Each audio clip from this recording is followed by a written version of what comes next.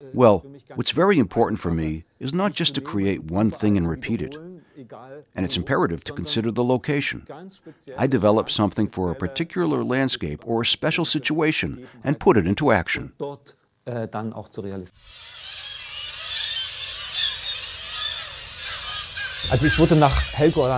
I'd been invited to Helgoland to develop an idea for a project.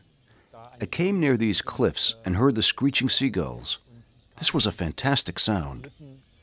The cliffs provide such resonance, such reverberation. This was an absolutely terrific location.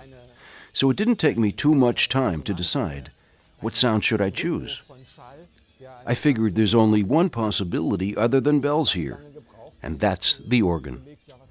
There might only be one or two people on Helgoland who play an instrument. But the biggest instrument on Helgoland, well, there's certainly not an orchestra here, but there must be an organ.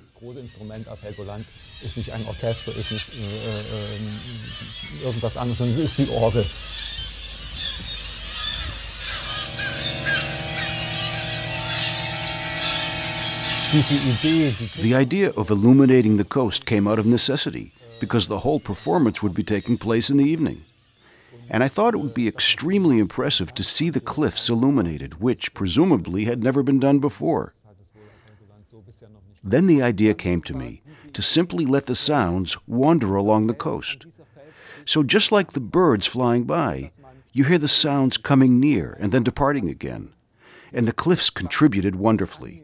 The sound reflected off the rocks and then off the water, so that you had a sense that the sea was singing, that the sea was awash in sounds.